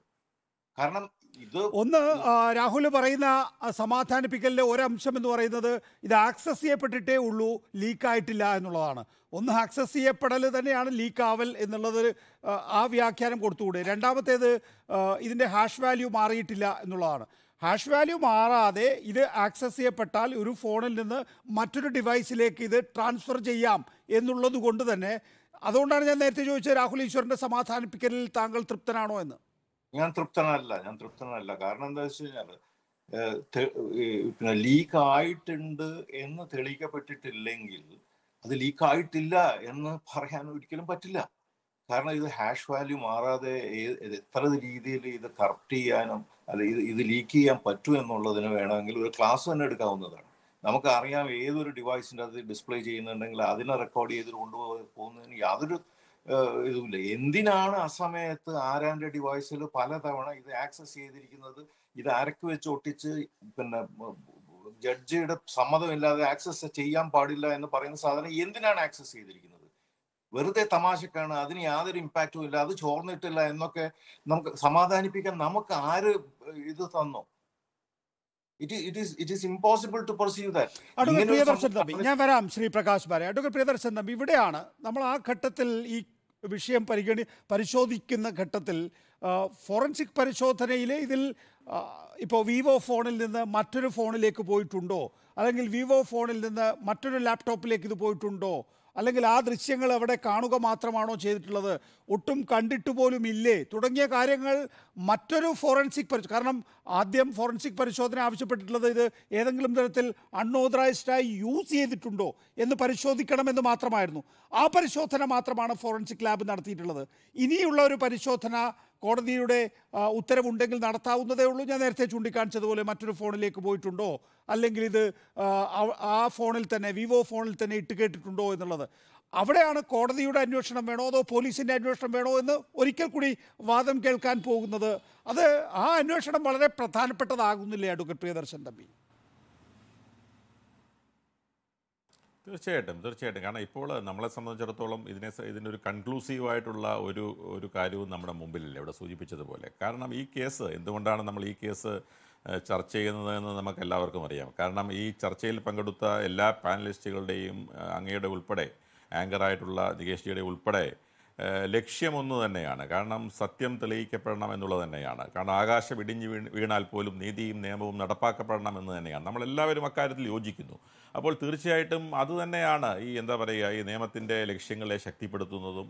പക്ഷേ ഇതൊരു ഹൈ പ്രൊഫൈൽ കേസാണ്. ഈ കേസിലെ ഉൾപ്പെട്ടിരിക്കുന്ന അതുകൊണ്ട് തന്നെ ജനങ്ങളാകെ നമ്മുടെ ലോകമെമ്പാടുമുള്ള മലയാളികളാകെ ഉറ്റുനോക്കുന്ന ഒരു കേസാണിത്. യാതൊരു സംശയവുമില്ല. എനിക്ക് തോന്നുന്നു സ്വതന്ത്ര കേരളത്തിൻ്റെ നിയമചരിത്രത്തിൽ, ക്രിമിനൽ നിയമചരിത്രത്തിൽ ഇത്രയും സെൻസേഷണലായിട്ടുള്ള ഒരു വലിയൊരു കേസ്, ഇത്ര ജനങ്ങളാകെ ആകർഷിക്കുന്ന, കാരണം സാധാരണക്കാരായ വീട്ടമ്മമാർ പോലും ഉറ്റുനോക്കുന്ന ഇത്തരത്തിലൊരു കേസ് ഉണ്ടായിട്ടുണ്ടോ എന്ന് തന്നെ സംശയമുണ്ട്. അതുകൊണ്ട് തന്നെ പൊതുസമൂഹം ഇത് ചർച്ച ചെയ്യും. അതിന് ആർക്കും പൊതുസമൂഹത്തെ ചർച്ച ചെയ്യുന്നതിൽ നിന്നും തടയാൻ കഴിയില്ല എന്നുള്ളത് ഒരു പകൽ പോലെ ഒരു വെളിച്ചമുള്ള ഒരു സത്യമല്ലേ അത്. അപ്പോൾ അതുകൊണ്ട് തന്നെയാണ് ഇത് ചർച്ച ചെയ്യപ്പെടുന്നത്. ഇതിലൊരു ഏറ്റവും പ്രധാനപ്പെട്ട കാര്യം, ഇതിൻ്റെ റാംപിഫിക്കേഷൻസ്, ഇതിൽ അന്വേഷിച്ച് കഴിഞ്ഞാൽ ഇതിൻ്റെ റാംപിഫിക്കേഷൻസ് എന്താണ് എന്നുള്ളതിനെക്കുറിച്ച് ഈ അവസരത്തിൽ നമുക്ക് പ്രെഡിക്റ്റ് ചെയ്യാൻ കഴിയില്ല എന്നുള്ള അഭിപ്രായക്കാരനാണ് ഞാൻ. ഇപ്പോൾ അത് കോടതി മുമ്പാകെ ഇരിക്കുന്ന കാര്യമാണ്, യാതൊരു സംശയവുമില്ല. അതിനെക്കുറിച്ച് അഭിപ്രായം പറയുന്നത് സബ് ജുഡീസാണ്. പക്ഷേ ഒരു കാര്യം ഒരു സത്യമാണ്, ഇതിന് എന്താണ്, ചിലപ്പോൾ ഒന്നും കാണില്ല, ചിലപ്പോൾ ഒന്നും കാണാതിരിക്കണമേ എന്നാണ് അഡ്വക്കേറ്റ് പ്രിയദർശൻ തമ്പി നമ്മുടെയൊക്കെ ആഗ്രഹം. അതെ, അതാണ് ഞാൻ സൂചിപ്പിച്ചത്. ചിലപ്പോൾ പക്ഷേ എന്താണ് എന്നുള്ളതിനെക്കുറിച്ച് ഇപ്പോൾ നമുക്ക് പ്രെഡിക്റ്റ് ചെയ്യാൻ കഴിയില്ല. അത് അന്വേഷിച്ചാൽ മാത്രമേ ഏത് തലത്തിലേക്കാണ് അത് മാറുന്നത്, അല്ലെങ്കിൽ ഏതൊക്കെ തലങ്ങളിലേക്ക് അത് മാറാം, അതിൻ്റെ മാഗ്നിറ്റ്യൂഡ് എങ്ങനെയൊക്കെ മാറാം, അത് കേസിന് ഡയറക്റ്റ് ബെയറിംഗ് ഉണ്ടാകുമോ, അല്ലെങ്കിൽ കേസിനെ എന്തെങ്കിലും ബാധിക്കുമോ, അതെല്ലാം അതിനെക്കുറിച്ച് ഒന്നും ഒരു കൺക്ലൂഷനില്ല. ഒരു അന്വേഷണവും നടത്താത്ത ഒരു കാര്യത്തെക്കുറിച്ച് എങ്ങനെ പറയാൻ കഴിയും? ഒരു അന്വേഷണവും നടന്നിട്ടില്ലല്ലോ. അതിൽ അങ്ങനെ ഒരു സാധനം, അങ്ങനെ ഒരു ഡിവൈസിൽ അക്സസ് ചെയ്യപ്പെട്ടു എന്ന് പറയുന്നു. ആ അക്സസ് ചെയ്യപ്പെട്ടത് എന്ത് സാഹചര്യത്തിലാണ്, അതിനെക്കുറിച്ച് ഒരു അന്വേഷണവും നടന്നിട്ട്. അപ്പം അന്വേഷണം നടക്കാത്ത ഒരു കാര്യത്തെക്കുറിച്ച് ഒരു കൺക്ലൂഷനിലും ഒരു നിഗമനത്തിലും നമുക്ക് എത്താൻ കഴിയില്ല. അത് അങ്ങനെ അന്വേഷണം നടന്നാൽ മാത്രമേ എത്താൻ കഴിയുള്ളൂ എന്നുള്ള അഭിപ്രായക്കാരനാണ് ഞാൻ. ഇതിന് കോടതിയുടെ നിരീക്ഷണത്തിലുള്ള ഒരു അന്വേഷണം എന്ന നിലയിലാണ് ഹർജി പോയിരിക്കുന്നത് എന്നാണ് ഞാൻ മനസ്സിലാക്കുന്നത്. സ്വാഭാവികമായും അക്കാര്യത്തിൽ കോടതിയുടെ നിരീക്ഷണം ആവശ്യമാണ്. കാരണം കോടതിക്ക് ഉള്ളിൽ നടന്ന ഒരു കാര്യത്തിന് ഒരു ഇൻവെസ്റ്റിഗേറ്റീവ് ടീമിനെ ഏൽപ്പിക്കുമ്പോൾ കോടതി അതിലൊരു പരിശോധന നടത്തി മുന്നോട്ട് പോകുന്നത് തന്നെയായിരിക്കും നല്ലത്. അഡ്വക്കേറ്റ് പ്രിയദർശൻ തമ്പി. അല്ല, തീർച്ചയായിട്ടും അത് അങ്ങനെ തന്നെ ആയിരിക്കും നല്ലത്. പക്ഷെ അത് സംബന്ധിച്ച് ഇപ്പോൾ കോടതിയുടെ മുമ്പാകെ അത് എത്തിയിരിക്കുകയാണ്. തീർച്ചയായിട്ടും അതിൽ ഉചിതമായും യുക്തമായ തീരുമാനം കോടതി എടുക്കും എന്ന് തന്നെ കരുതേണ്ടിയിരിക്കുന്നു. അതെ, ശ്രീ രാഹുൽ ഈശ്വർ, നോക്കൂ, ഈ കേസ് ഇപ്പോൾ അഡ്വക്കേറ്റ് പ്രിയദർശൻ തമ്പി ചൂണ്ടിക്കാണിച്ചതുപോലെ തന്നെ ഒരുപാട് പേര് ഉറ്റുനോക്കുന്ന ഒരു കാര്യമാണ്. കേരളത്തിലെ തന്നെ ഏറ്റവും പ്രധാനപ്പെട്ട പ്രമാദമായ കേസുകളിൽ ഒന്നായി മാറിയിരിക്കുന്നു എന്നുള്ളതാണ്. നേരത്തെ പ്രകാശ് ബാരെ പറഞ്ഞ പോലെ തന്നെ ഇതിലെ പ്രധാന സാക്ഷി ഏതാണ്ട് 2 മാസക്കാലം രാവിലെ അദ്ദേഹത്തിൻ്റേതായിട്ടുള്ള ചികിത്സ പൂർത്തിയാക്കിയതിന് ശേഷമാണ് മൊഴി നൽകിയിട്ടുള്ളത്. ഒരുപക്ഷെ ഏറ്റവും നീണ്ട വിസ്താരമായിരിക്കും അദ്ദേഹത്തിൻ്റേത് എന്ന് നമുക്കറിയാം. അദ്ദേഹം തന്നെ ഇപ്പോൾ എനിക്ക് തോന്നുന്നു നേരത്തെ പ്രകാശ് ബാരെ ചൂണ്ടിക്കാണിച്ചതുപോലെ ജീവൻ നിലനിർത്തുന്നത് ചികിത്സയുടെ മാത്രം ഗുണത്തിൻ്റെ അടിസ്ഥാനത്തിൽ ആ ചികിത്സ നടത്താൻ അദ്ദേഹത്തിന് എനിക്ക് തോന്നുന്നു പ്രകാശ് ബാരയുടെ നേതൃത്വത്തിൽ തന്നെ ക്രൗഡ് ഫണ്ടിംഗ് ഒക്കെ നൽകേണ്ടി വന്നു എന്നുള്ളതൊക്കെ നമ്മുടെ മുന്നിലുള്ള കാര്യമാണ്. എന്നാൽ വിചാരണ വളരെ വേഗത്തിൽ പോകുന്നു. മാർച്ച് മാസത്തോടു കൂടി തന്നെ ഒരു അന്തിമ തീർപ്പ് ഉണ്ടാകും എന്നുള്ള സൂചനകൾ നമുക്ക് കോടതികളിൽ നിന്ന് ലഭ്യമാവുകയും ചെയ്യുന്നു. കോടതി അങ്ങനെയാണ് പറഞ്ഞിരിക്കുന്നത്, സുപ്രീം കോടതി അങ്ങനെയാണ് പറഞ്ഞിരിക്കുന്നത്.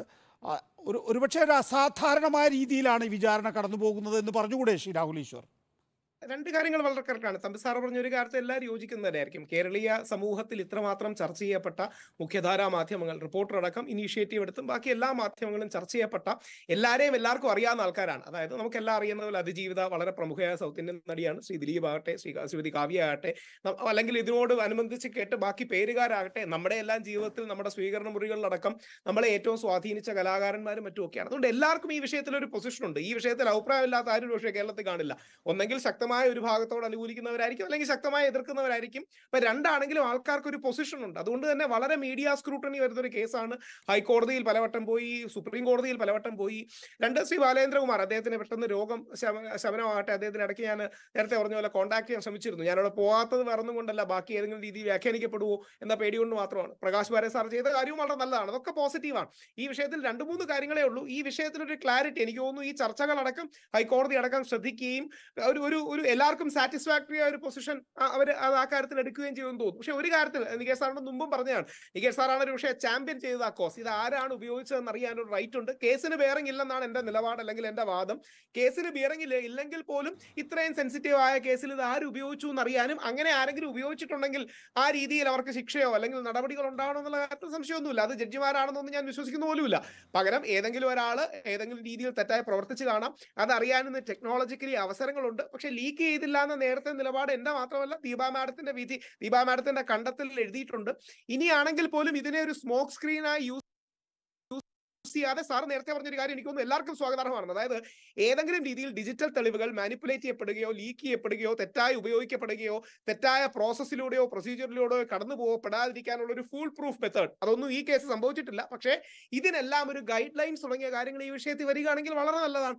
അത്തരം ഗൈഡ് ലൈൻസ് ഉണ്ടെങ്കിൽ ഡിജിറ്റൽ പോലുള്ള മേഖലയിലെ സെൻസിറ്റീവ് ആയ കാര്യങ്ങൾ കൂടുതൽ നല്ല രീതിയിലാക്കാൻ ഈ കേസ് പൊതുവെ ഗുണം ചെയ്യുകയാണെങ്കിൽ അത് ഈ കേസിനും ഈ കേസിന്റെ നാൾ വഴിക്കും ഭാവിയുള്ള കാര്യങ്ങളിലും ഒരു കീഴ്വഴക്കം എന്ന രീതിയിലോ നല്ലൊരു ടോൺ സെറ്റ് ചെയ്യും കാര്യങ്ങൾക്കെന്നുള്ള കാര്യത്തിലും സംശയമില്ല. അഡ്വക്കേറ്റ് മുഹമ്മദ് ഷാ, കോടതി കൂടി സുതാര്യമായ പ്രക്രിയയിലൂടെ കടന്നു പോവുക എന്നുള്ളതൊരു അനിവാര്യതയല്ലേ, കാലഘട്ടത്തിന്റെ ആവശ്യമല്ലേ?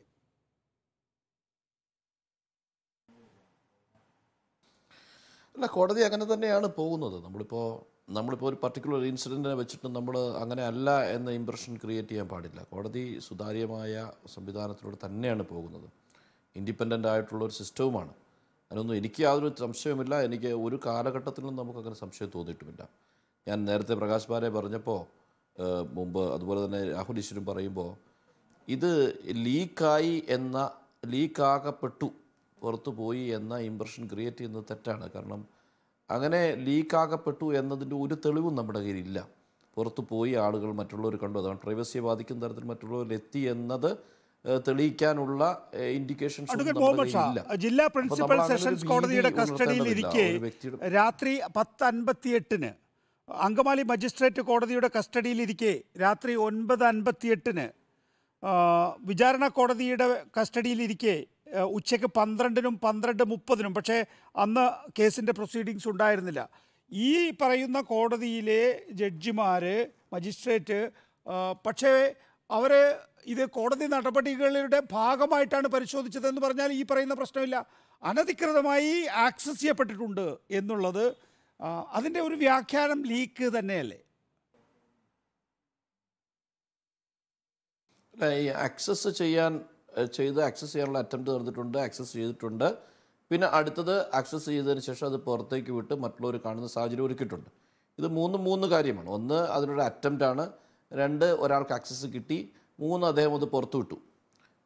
ഈ മൂന്നിനും 3 തരം ഇമ്പാക്റ്റാണ്. ഇത് പുറത്തു വന്നു മറ്റുള്ളവർ കാണുന്ന ഒരു അവസ്ഥയുണ്ടായി. ഇത് പ്രൈവസി ബാധിക്കുമ്പോൾ അതിൻ്റെ ഇമ്പാക്റ്റിനെ അസസ് ചെയ്തിട്ടാണ് ഞാനീ പറയുന്നത്. മറ്റുള്ളവരിലേക്ക് എത്തിയെന്ന് നമുക്ക് കാണിക്കാനുള്ള തെളിവുകളില്ലാത്തിടത്തോളം കാലം ഒരിക്കലും ഈ കേസിൽ വിക്ടിമായ ആൾക്കോ അല്ലെങ്കിൽ ഈ ഒരു പ്രൈവസി നഷ്ടപ്പെട്ടു എന്ന് നമ്മൾ പറയുന്നവർക്കൊന്നും അങ്ങനെ ഭീതി ജനിപ്പിക്കേണ്ടതില്ല. അങ്ങനൊരു ഭീതി നടന്നതായി നമുക്ക് ഡയറക്റ്റ്ലി, അതായത് പുറത്ത് വന്ന് മറ്റുള്ളവരിലേക്ക് എത്തി എന്ന് കാണിക്കുന്ന ഡയറക്റ്റായ എവിഡൻസ് ഇല്ലാത്തിടത്തോളം കാലം ഉണ്ട് എന്ന് നമ്മൾ പ്രഖ്യാപിക്കുന്നത് തെറ്റാണ്. അത് അങ്ങനെ പുറത്തു പോയി അത് പ്രൈവസി പൂർണ്ണമായി നഷ്ടപ്പെട്ടു, നോ, അങ്ങനെയൊന്നും ഇല്ല. ഇപ്പോൾ കോടതിയുടെ കസ്റ്റഡിയിൽ അതുണ്ട്. അതുപോലെ തന്നെ പുറത്തു പോയതായി ഒരു പരാതിയോ അല്ലെങ്കിൽ കിട്ടിയതായിട്ട് ഒരാൾ ഇൻഫർമേഷനോ നിലവിലില്ല. ആക്സസ് ചെയ്യാൻ ഒരാൾ ശ്രമിച്ചിട്ടുണ്ട്, അയാൾ ഒരു പക്ഷേ ആക്സസ് ചെയ്തിട്ടുണ്ടാകാം, അയാൾ പുറത്തു വിട്ടിട്ടുണ്ടോ എന്നത് അന്വേഷിക്കാം. ഇതൊക്കെ ചെയ്യാം. അതൊക്കെ ചെയ്യുന്നത് ഒരു വ്യക്തി അല്ലെങ്കിൽ 1-2 വ്യക്തികൾ ഒരു ക്രിമിനൽ മൈൻഡിൽ ചെയ്തിരിക്കുന്ന ഒരു ഒഫൻസാണ്, കമ്മിറ്റ് ചെയ്തിരിക്കുന്ന ഒരു ഒഫൻസാണ്. ആ ഒഫൻസ് കമ്മിറ്റ് ചെയ്തു എന്ന് പറഞ്ഞാൽ എല്ലാ സിസ്റ്റത്തിലും പലതരം ആളുകളുണ്ടല്ലോ. ആ ഒരു എംപ്ലോയിയാണ്, ഒരു സാധാരണ ഒരു സ്റ്റാഫ് അല്ലെങ്കിൽ ഒരു വ്യക്തി, ഒരു പ്യൂൺ അല്ലെങ്കിൽ അങ്ങനെ ഒരാൾ നമ്മൾ ഇന്നെന്ന് പറയുന്നില്ല. അപ്പോൾ ആ ഒരാൾ വന്നിരിക്കും. അല്ലാതെ ജുഡീഷ്യറി ചെയ്തൊരു തെറ്റൊന്നും അല്ല. ജുഡീഷ്യറിയിലും ഫങ്ഷണൽ ആകണമെങ്കിൽ പലതരത്തിലുള്ള ആളുകൾ അതിനകത്ത് അപ്പോയിൻ്റ് ചെയ്ത് അവരുടെ ജോലികളുടെ ഭാഗമായി പലതും ചെയ്യുന്നുണ്ട്. അപ്പോൾ അതിൻ്റെ ഭാഗം മാത്രമാണ് ഇത് സംഭവിച്ചിരിക്കുന്നത്. അതുകൊണ്ട് ജുഡീഷ്യറിക്ക് കളങ്കമോ എന്ന ചോദ്യം, അങ്ങനെ ഒരു കളങ്കമൊന്നുമില്ല, അങ്ങനെ ഒരു ക്വസ്റ്റ്യനേ ഇതിനകത്തില്ല. ഞാൻ പറയുന്നത് അങ്ങനെ കളങ്കത്തിൻ്റെ ക്വസ്റ്റ്യൻ ഇല്ല. ജുഡീഷ്യറി എപ്പോഴും ഇത്തരം കാര്യങ്ങൾ അവരെ ബാധിക്കുന്ന വിഷയമാണിത്. അവരൊരിക്കലും അങ്ങനെ ഒരു ആക്സസ് കൊടുക്കാൻ ശ്രമിക്കില്ല. അവരെ ഡയറക്റ്റ്ലി ബാധിക്കുന്ന ഒരു പ്രശ്നം എന്നുള്ള നിലയ്ക്ക് എത്രയോ ചർച്ചകൾ നമ്മൾ ഇവിടെ നിന്ന് നടത്തിക്കൊണ്ടിരിക്കുന്നു. അതൊക്കെ അവരെ ടാർണിഷ് ചെയ്യപ്പെടുകയാണ്. അവർക്ക് വന്ന് തിരിച്ച് മറുപടി പറയാൻ പറ്റാത്ത ഒരു സ്ഥലത്ത് അവരെ ടാർണിഷ് ചെയ്യപ്പെടുകയാണ്. അതുകൊണ്ടാണ് ഞാൻ പറഞ്ഞത്, സൂക്ഷ്മതയോടെ നമ്മൾ പറയണം. അനാവശ്യമായ നമ്മൾ പാനിക് സിറ്റുവേഷൻസ് ഒന്നും ഉണ്ടാക്കേണ്ടതില്ല. നമുക്ക് ഇമ്പോർട്ടൻ്റ് ആ ട്രയലാണ്. അതുപോലെ തന്നെ ഈ കുറ്റകരമായ ഈ കുറ്റകൃത്യം ചെയ്ത ഇത് പുറത്തെടുത്ത് ആക്സസ് ചെയ്യാൻ ശ്രമിച്ച കുറ്റക്കാരനാരായിരുന്നാലും അയാൾക്കെതിരെ അതിശക്തമായ ശിക്ഷ കിട്ടുന്ന തരത്തിലുള്ള അന്വേഷണവും ക്രൈമും ഒക്കെ ഉണ്ടാകണം. പക്ഷേ രണ്ടാണ്. ഒന്ന്, പ്രൈവസി നഷ്ടപ്പെട്ടു, പുറത്ത് വന്നു, എനിക്ക് ഭയങ്കര ഡാമേജ് ഉണ്ടായി എന്ന് അവർക്ക് ഭീതിജനകമായി തോന്നേണ്ട സാഹചര്യം, അങ്ങനൊരു ഇൻഫർമേഷൻ നമ്മുടെ കയ്യിലില്ല. ഇവർ ആക്സസ് ചെയ്തു എന്നുള്ള ഇൻഫർമേഷൻ മാത്രമേ ഉള്ളൂ. രണ്ടാമത്തെ വിഷയം, ആ ട്രയലിനെ ഇത് ബാധിക്കില്ല എന്ന നല്ല കോൺഫിഡൻസ് എനിക്കുണ്ട്. ട്രയലിന് വേണ്ട എവിഡൻസസ് ഒക്കെ അവിടെയുണ്ട്. ഡയറക്റ്റ്ലി നടന്നൊരു അറ്റാക്കാണ്. ആ ഡയറക്റ്റ്ലി വന്ന പ്രതികളെല്ലാം പിടിച്ചിപ്പെട്ടിട്ടുണ്ട്. ഇനി കോൺസ്പിറസി ആംഗിളിൽ തെളിയിക്കപ്പെടാൻ തെളിവുകളുണ്ടെങ്കിൽ തെളിയിക്കപ്പെടും. അതിന് ഇതുമായി യാതൊരു ബന്ധമൊന്നുമില്ല. അത് തെളിയിക്കാനുള്ള വഴികൾ വേറെ ഉണ്ടെങ്കിൽ തെളിയിക്കപ്പെടും. അതില്ലാതെ നമ്മൾ ഒരു കൺക്ലൂഷനിലൊന്നും എത്തണ്ട. അങ്ങനെയൊക്കെയുള്ള ആളുകളുള്ളത് കൊണ്ട്, വലിയ പ്രമുഖരായ ആളുകളൊക്കെ ഉണ്ട്, അതുകൊണ്ട് തന്നെ കുറ്റം ചെയ്തിട്ടുണ്ട്, അയാൾ ശിക്ഷിക്കണം, ഇനി ശിക്ഷിക്കാതെ വന്നു കഴിഞ്ഞാൽ അത് കോടതിയെല്ലാം കോടതിയുടെ ഭാഗത്തു നിന്നൊക്കെ എന്തോ കുഴപ്പം സംഭവിച്ചു എന്നൊന്നും പറയുന്നത് അത്ര നല്ലതായ കാര്യമാണെന്ന് ഞാൻ കരുതുന്നില്ല. നമ്മൾ എത്ര പറഞ്ഞാലും. അഡ്വക്കേറ്റ് പ്രിയദർശൻ തമ്പി, ഞാനിതിൽ പ്രതിയാണ് എന്ന് കരുതുക. നിലവിൽ ട്രയൽ മുന്നോട്ട് പോയിക്കൊണ്ടിരിക്കുകയാണ്. വിസ്താരം കഴിയുമ്പോൾ സാധാരണഗതിയിൽ അതിൻ്റെ ഒരു അന്തിമമായ ഡിഫൻസ് തയ്യാറാക്കുക. എന്നെ സംബന്ധിച്ചിടത്തോളം ഏത് തരത്തിലാണ് വിസ്താരം പുരോഗമിക്കുന്നത്, ഏതൊക്കെ തരത്തിലുള്ള മൊഴികളാണ് എന്നെ ബാധിക്കാൻ പോകുന്നത്, ഞാൻ അന്തിമമായ ഡിഫൻസ് തയ്യാറാക്കുമ്പോൾ എനിക്ക് ഈ ദൃശ്യങ്ങളുടെ പൂർണ്ണരൂപത്തിൻ്റെ ഓരോ ഇഞ്ചും ആവശ്യമായി വന്നാലോ, അത് കോടതിയിൽ നിന്ന് ഒരു പ്രതിയുടെ കോടതി അക്കാര്യത്തിൽ ഈ ദൃശ്യങ്ങൾ എങ്ങനെയാണ് പ്രതിക്ക് ആക്സസ് ചെയ്യേണ്ടത് എന്ന് തീരുമാനിച്ചത് സുപ്രീം കോടതി വരെ പോയിട്ടാണ്. പ്രതിഭാഗം ആദ്യം ചോദിച്ചത് എങ്ങനെയാണ്, ഞങ്ങൾക്ക് ഈ തെളിവ് ലഭിക്കണം എന്നുള്ളതായിരുന്നല്ലോ. അത് നൽകാനാകില്ല എന്ന് സുപ്രീം കോടതിയുടെ സുപ്രധാനമായ വിധിയുടെ അടിസ്ഥാനത്തിലാണ് ഇവർക്ക് ഈ ദൃശ്യങ്ങൾ കാണിച്ചു കൊടുത്തത്. അതിൻ്റെ അടിസ്ഥാനത്തിലാണ് അവർ ഡിഫൻസ് തയ്യാറാക്കിയിട്ടുള്ളത്. എന്നെ സംബന്ധിച്ചിടത്തോളം എൻ്റെ യഥാർത്ഥ ആവശ്യം എന്ന് പറയുന്നത്, പ്രതിയായ എൻ്റെ യഥാർത്ഥ ആവശ്യം എന്ന് പറയുന്നത് ഈ ദൃശ്യങ്ങൾ എനിക്ക് ലഭിക്കണം എന്നതായിരുന്നു. പക്ഷേ അത് നൽകാനാകില്ല എന്ന് സുപ്രീം കോടതി വിധിച്ചു. പക്ഷേ ലഭിച്ചാൽ മാത്രമേ എനിക്ക് ഈ വിസ്താരം പോകെ എൻ്റെ അവസാന ഡിഫൻസ് തയ്യാറാക്കാനാകൂ എന്നൊരു വിഷയം അവിടെ ഇല്ലേ? ചർച്ച ചെയ്യാതെ പോകാൻ പാടുണ്ടോ?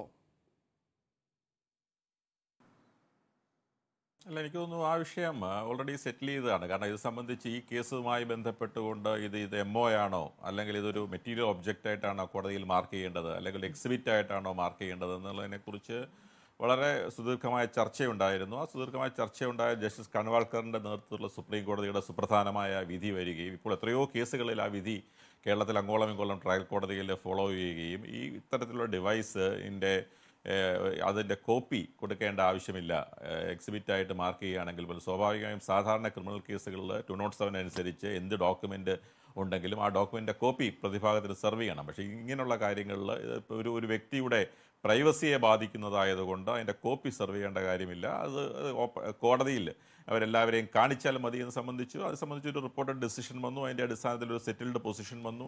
അത് സംബന്ധിച്ച് തർക്കമുണ്ടായെന്ന് എനിക്ക് തോന്നുന്നില്ല. പക്ഷേ ഇതിനകത്ത് ഈ ഒരു കേസല്ല, ഏതൊരു കേസിലായാലും ശരി, പൊതുവായി ഏതൊരു ക്രിമിനൽ കേസിലായാലും ശരി, പ്രോസിക്യൂഷൻ ഹാജരാക്കുന്ന എന്തെങ്കിലും രേഖകളിൽ എന്തെങ്കിലും ടാമ്പറിങ് ഉണ്ട് എന്ന് ബോധ്യപ്പെടുകയാണെങ്കിൽ, അതിൽ എന്തെങ്കിലും ടാമ്പറിങ്ങൾ ഏത് വിധേനയും ഉണ്ടാകുകയാണ് എന്ന് ഉണ്ടാകുകയാണെങ്കിൽ തീർച്ചയായും യാതൊരു സംശയവും വേണ്ട, അതിൻ്റെ ബെനിഫിറ്റ് കിട്ടുക പ്രതിഭാഗത്തിനായിരിക്കും.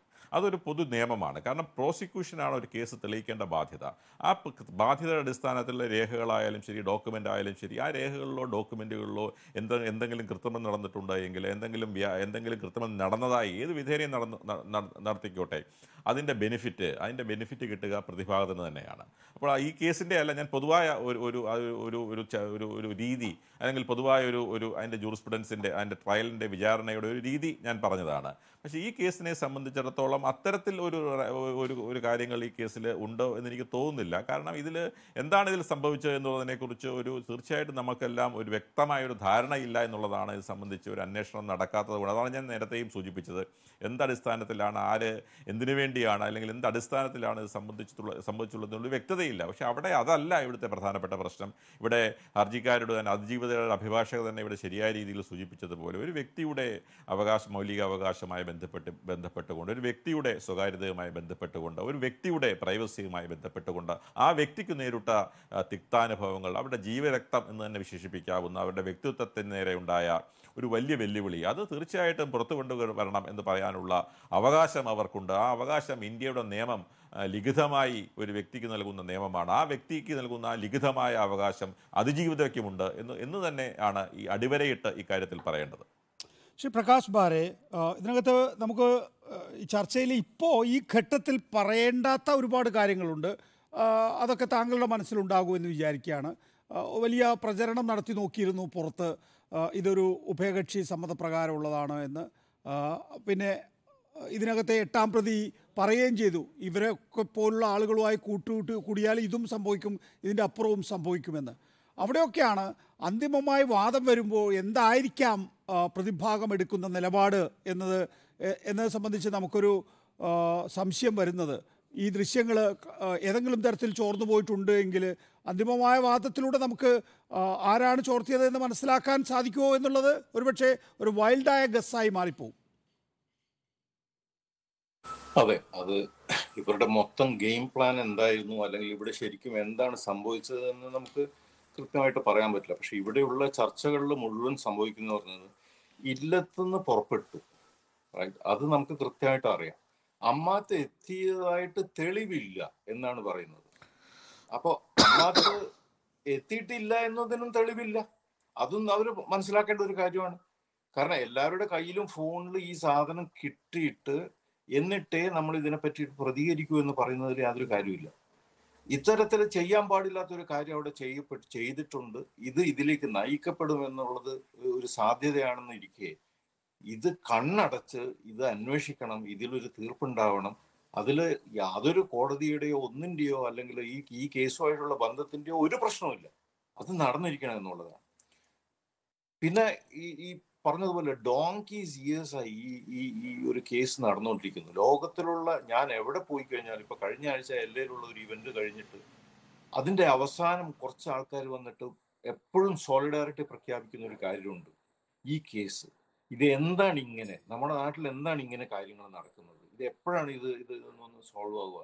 ഒരാള് അയാളുടെ ജീവിതം കൊടുത്തിട്ടാണ് ഇതിനു വേണ്ടി ഒരു ഫൈറ്റ് നടത്തുന്നത്. ഒരു രക്തസാക്ഷിയാകുക എന്നുള്ള രീതിയിലാണ് ഇതിൻ്റെ അകത്ത് സാക്ഷിയായിട്ട് മാസങ്ങളോളം അദ്ദേഹത്തിന് വിചാരണ ചെയ്തിട്ട് ഈ കേസിൽ ഒരു വ്യക്തത ഉണ്ടാവുകയും ഈ കേസിൽ ഇൻവോൾവ് ആയിട്ടുള്ള എല്ലാ കാര്യങ്ങളിലും പണം പ്രശസ്തിയും കൊണ്ട് നീതിയെ മുക്കിക്കൊല്ലാൻ പറ്റില്ല നമ്മുടെ നാട്ടിൽ എന്ന് കൃത്യമായിട്ട് തെളിയിക്കേണ്ട ആവശ്യമുണ്ട്. ഒരു പുതിയ ജനറേഷൻ അത് വളരെ പ്രത്യാശയോടുകൂടി നോക്കി നിൽക്കുന്ന ഒരു സമയമാണ്. ഇതിന് ഒരു പെറ്റി ബന്ധങ്ങളും മറ്റതൊക്കെ വെച്ചിട്ട് ഇത് വളച്ചൊടിക്കാൻ ആരും ശ്രമിക്കരുത് എന്നുള്ളൊരു അപേക്ഷ മാത്രമേ എനിക്കുള്ളൂ.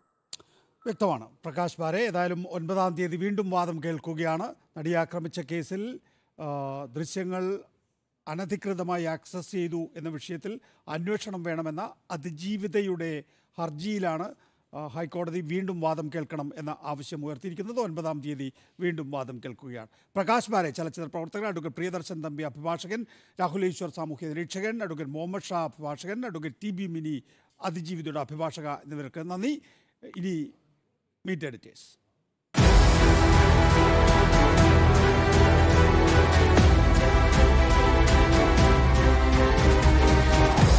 Debate with MV Nikesh Kumar.